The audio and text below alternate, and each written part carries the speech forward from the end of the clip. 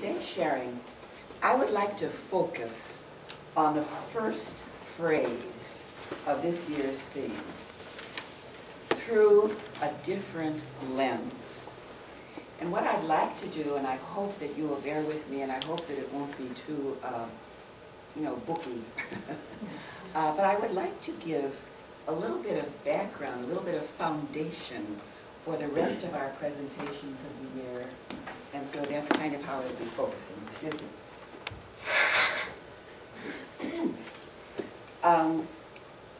We'd like to look today at that different lens through which women interpret life.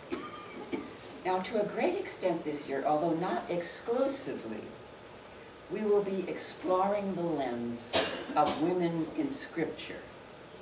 And we'll try to read parts of the Bible together, but we'll try to do it in a very specific way, with the mind, the eyes, and the heart of women.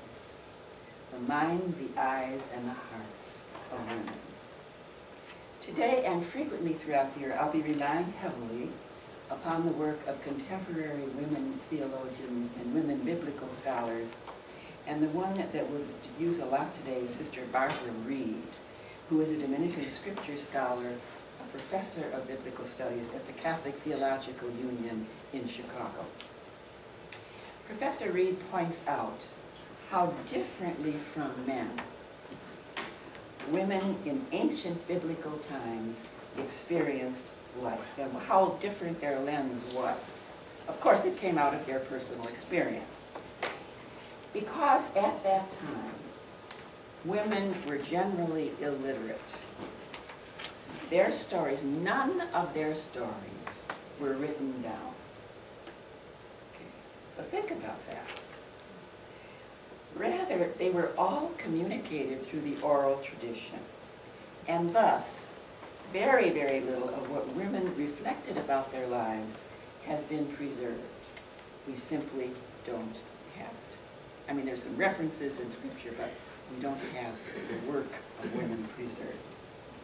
Also, in a book entitled Women's Work, the First 20,000 Years, Elizabeth Barber, that's, as my nephew would say, that's a few whiles. In that book, whose author is Elizabeth Barber, she points out that for millennia, because the things that men made tended to be very large and very heavy and very permanent in nature, and thus survived, the things that women made, such as textiles, clothing, foodstuffs, woven fabric, and so on, though these things were truly essential for the survival of humankind, these things did not last. And so they were never noted as important. Okay. And not only has women's experience been lost, but we know and have to admit that often the Bible itself has been used as proof texts to oppress women. The suffragette Elizabeth Cady Stanton, who lived from 1815 to 1902, a little ways back, noticed efforts on the part of some to cite biblical texts as a rationale to halt the advancement of women and keep them subordinate to men. And so good old Elizabeth dealt with this by deciding with a group of 26 other women to write her own version of the Bible. And so today we do have recorded a women's Bible by Elizabeth Cady Stanton and her associates.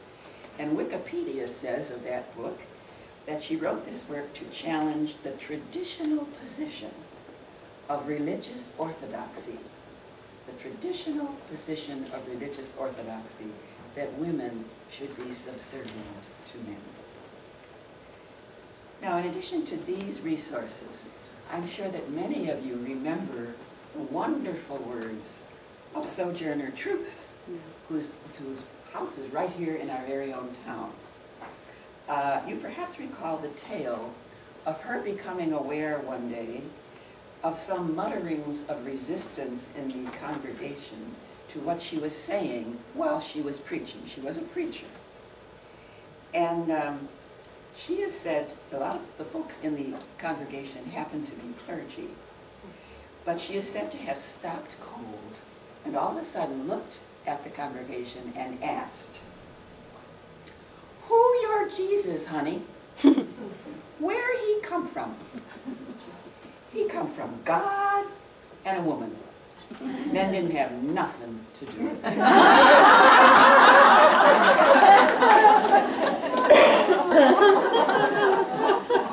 Now, with the women's movement of the 20th century, a lot of progress has been made, and women now play significant roles in our society, and among the finest biblical scholars and researchers today, many are women. But if we review the statistics, we see that there's still a lot of work to be done. Today, women are still 1/3 of the workforce, but they produce 2/3 of the work. Women own only 1% of the world's property. Of the millions of illiterate people in the world, 2/3 are women, and 2 out of every 3 women in the world live in poverty. So there is still lots of work to be done. And if we are honest, we have to admit that there are passages in the Bible, as I suggested a minute ago, that support practices of injustice and violence toward women. Take, for example, the story in Judges 11. If you have time, you might want to take a peek at that, in which Jephthah promises, he's a warrior, that if God would give him victory over the Ammonites and see him safely home, he would offer as a sacrifice, a human sacrifice of gratitude to God, the first person who emerged from his house at his homecoming. That person happened to be his daughter. And after giving her some time to mourn with her friends, she was sacrificed. So how horrible is that? Or consider what's known as a text of terror that we also find in the book of Judges. When a group of men who were assaulters appeared at a man's house and wanted him to release his male guest to them to abuse him. And he said, "Oh, no, no, no, you can't do that, but I will give you my concubine." So he released a woman to the group who, of course, abused and dismembered her. Well, these things are all in the Bible. Okay. And even the story of Hagar and Sarah, you know, it isn't a particularly loving text, even though God shows care for Hagar and Ishmael. But it's, you know, Sarah is told she can do whatever she wants to Hagar, and indeed she does. So, to understand the Bible, we need to be aware of inequities of class, age, culture, race, but most especially of gender.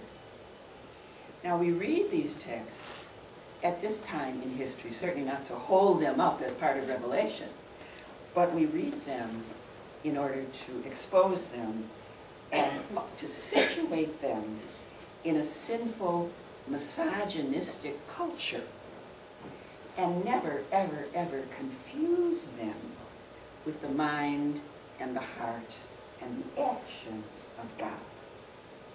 The enduring principle, and we used to say this last year, I remember, but the enduring principle in all biblical interpretation is that God wants fullness of life, happiness, peace, and wholeness for all humankind, both women and men. And any passage that seems to call into question that one foundational truth needs to be subordinated to that truth. Karl Rahner, a Jesuit for all the world, a 20th century theologian of immense stature, is wonderful. He of course, he wrote everything in German, and whoever translated his work, I'm not just sure, but you sometimes wonder, after you read a sentence or two, what was the antecedent? I mean, it's sort of garbled, but nevertheless, his theology is marvelous. And when he talks about God's creating human persons, he talks about each one of us as an event. A person is an event put into movement by God. This is what he says. A human being is an event of a free, unmerited, forgiving, and absolute self-communication of God. So every one of us, there's no gender preference. Every one of us, each of us, is an expression of God's redeeming and loving and merciful word. So each of us is a word of God. Centuries ago, St. Paul said essentially the same thing in what is considered the core statement of Paul, determining God's vision for humankind in Galatians 3. We're all familiar with it, but let me read it for you again. In Christ Jesus, you are all children of God through faith. As many of you as have been baptized into Christ have clothed yourselves in Christ. There is no longer Jew or Greek. There is no longer slave or free. There is no longer male or female. For all of you are one in Christ Jesus. Now, there are some other very controversial passages in Paul that all of us know about. We'll get to those a little later. But I'd like to suggest that both Paul's statement in Galatians and Ronner's definition of a human person are feminist statements. Okay? According to Elizabeth Johnson, feminism is not about goddess worship. It's not about bra burning. It's not about matriarchy. It's not about demonizing males. What feminism is simply a belief that holds that all of women's issues and challenges should be dealt with the same degree of seriousness, attention, and concern that the culture gives to the issues and challenges of men. That's all. Okay? So, I believe that we can say very, very honestly that both of these are feminist statements. Now, I'd like to bring our material today to a close by going over some kind of principles for you that you might like to use if you can come with some regularity. If you can't, that's fine, but whenever you can, come. But there are 7 guiding principles here from Elizabeth Schussler-Fiorenza, who is an author of one of the classics of feminist literature, and it's called In Memory of Her. And she gives us 7 principles for reading the Bible with the mind and the heart and the eyes of a woman. We might like to keep these in mind as we move through our sessions together. Okay? So the first principle she gives us is to watch for inequities and oppression of any kind when we're looking at the scriptures. But particularly to notice women's experience of gender discrimination. Of course, there's no such thing as an absolute universal experience of women, because everybody is conditioned in some way by our background and our education and our resources and so on. But some experiences have more to do with being a woman than they have to do with any other category. What happens happens because we're women. I don't know whether you've ever noticed it, but one of my friends, I did not notice this myself, but one of my friends said to me when we went to a restaurant, we were given a place right by the restrooms and by the place where all the dishes are stacked, and there's a name for that, but anyway. And my friend said to the lady that was giving us a place, she said, would you mind if we had the table over there? And the person said, oh, no, not at all, that's fine.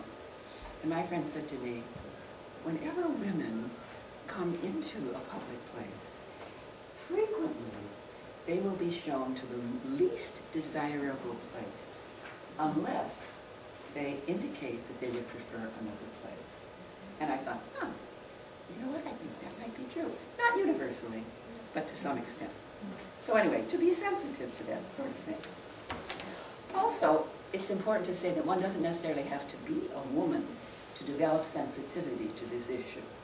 I suspect we all know some men who are very, very conscious of gender bias and who do everything they can not to feed into it.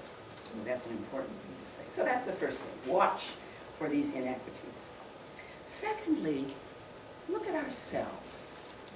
Identify our own social location, which to a great extent will determine our lens. Think, for example, of how differently we might view the parable of the workers in the vineyard according to our social status. Remember, the owner kept coming back time after time after time, hiring more workers each time as the day wore on. Okay? You recall how at the end of the day, he paid all the workers the same wage. Now, think about it. Would not a wealthy, white, well-educated person tend to interpret this story as a fairly grave miscarriage of justice? I've even heard people say, boy, if that were me, I'd be really ticked if I started working early in the day. But think about what a poor and illiterate and unemployed, uneducated person would feel when he or she heard this. Might not that person think how wonderful it would be to be treated this generously? So there would be a difference in perception according to our background. Okay, that's the second principle.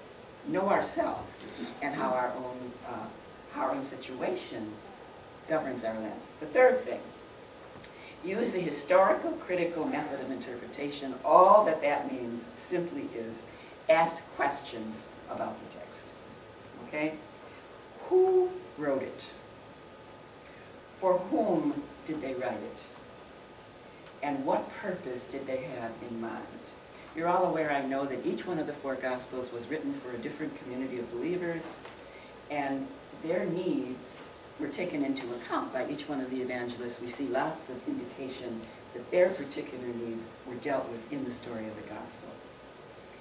Now again, I hope you don't get sick of hearing this, but we do need to acknowledge that basically the Bible was written by men, for men, and to serve men's interest.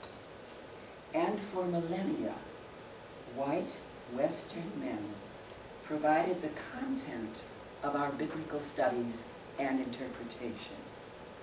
Now, it's really important to emphasize that that does not mean that we don't still regard the Bible as a privileged locus of divine revelation, because we certainly do. Okay?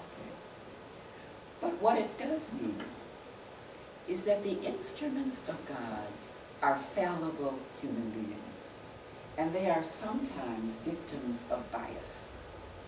So when we see evidence of this, again, we know it's to be attributed to human fallibility and a lack of understanding, and never attributed to God, who ever and always seeks to lift up the oppressed and never diminishes the dignity of anyone. Okay. Fourth, evaluate what the text does for those who accept it. Now here's where we run into a problem with Paul in a text like Colossians 3. Again, 3:18, if you have time, you might look at that. But that's the place, remember, that tells wives to be submissive to their husbands. And there are places in Paul where he says women should be quiet in church. And there are a lot of kinds of directives given to women.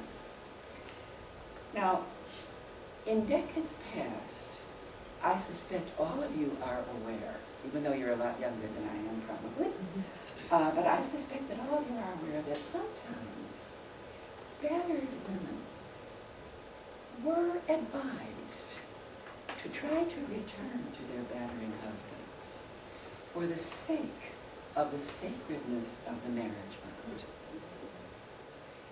And I guess what we want to do is ask ourselves, does this passage about women being submissive justify behavior of that kind? And of course, the answer is no. It doesn't. First of all, we need to know that this passage was, this whole epistle was probably not written by Paul himself, but by a disciple of Paul. There is a Pauline corpus that we are positive Paul himself wrote. And then there are some of the pastoral epistles and some of those that we're relatively certain he never wrote, but people that had bought into his theology and were associates of him. So first of all, we don't think he wrote it. But secondly, we believe that this advice was simply common cultural practice, and that it got into the text that way. Not because this was a divine directive, that it was not prescriptive, rather it was descriptive of the reality. Okay, that's 4. Number 5, it's good advice to unleash our creative imagination in reading the Bible, envisioning the world in the reign of God, and seeing it at the foundation of it all, God's dream of a world of justice and peace. If you are familiar with Ignatian spirituality and with the exercises, you will know that St. Ignatius encourages people to do what he calls an application of the senses, where he encourages folks to enter into the scenes of the Scripture and imagine what it was like, and imagine what it would be like for us, or even imagine that we are playing one of the roles in the stories. Creative imagination is such a wonderful gift of God, and it makes life so much richer for us. And Elizabeth Fiorenza encourages us to do this. So what this business of the reign of God that desires justice and peace and equality and dignity to be enjoyed by absolutely everybody, and not only every human person, but the world itself, all of creation. You know, the animal kingdom, the plant kingdom, the ether, if you will, all deserves reverence because it is a creation of God. And expressing this creatively and opening ourselves to it, even in drama and art and dance and theater and ritual, glorifying God in every way imaginable is a wonderful thing to do. Remember last year, we often, for example, during December when we were looking at our Blessed Mother, we looked at the art. We had a whole long PowerPoint of paintings of the Madonna and Child. And even in our contemporary world, you think of something like Godspell, or you think of something like Joseph and the many-colored coat. I mean, these are charming things that draw upon our creative imagination. And we're encouraged to get into that as much as we can. Then, this is a really important one. It needs some asterisks. It says, remember to reconstruct the narrative. Retrieve the past. Though not mentioned often, women have always been central to the mission of Jesus as disciples, as friends, and as benefactors. Look, Elizabeth Fiorenza says, look for traces of women's voices that have been submerged. In the Pauline corpus, there are specific references to women. For example, in Romans, we read about Phoebe, who was a deacon. We read about Junia, whom Paul calls an apostle. Elsewhere we hear about Prisca, who is a teacher of one of the primitive Christian communities. And then, of course, in the Gospels, we certainly learn about Mary Magdalene, the great preacher to the preachers who announced the resurrection, and Philip's daughters, who were prophets, and others. Now, I think it's very, it's not only likely, but it's almost certain that if these women were designated for significant roles of some kind in the early church, we can be almost certain that there were many, many others. These happen to be the ones that found their way into the texts, but surely they were not the only ones. So as we do this, we can claim our own roles in the mission of Jesus. We are there. We are promoters of the mission of Jesus. We, women of the heart.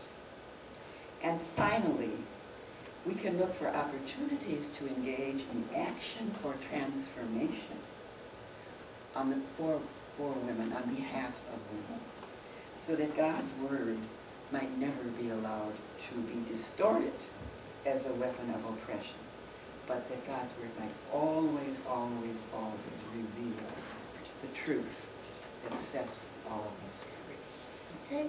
So those are the 7 principles. And we will call upon them from time to time as we move through our reflection on various women in Scripture and in history, women of faith, who, through their lens, have given us so much richness. Okay? Now,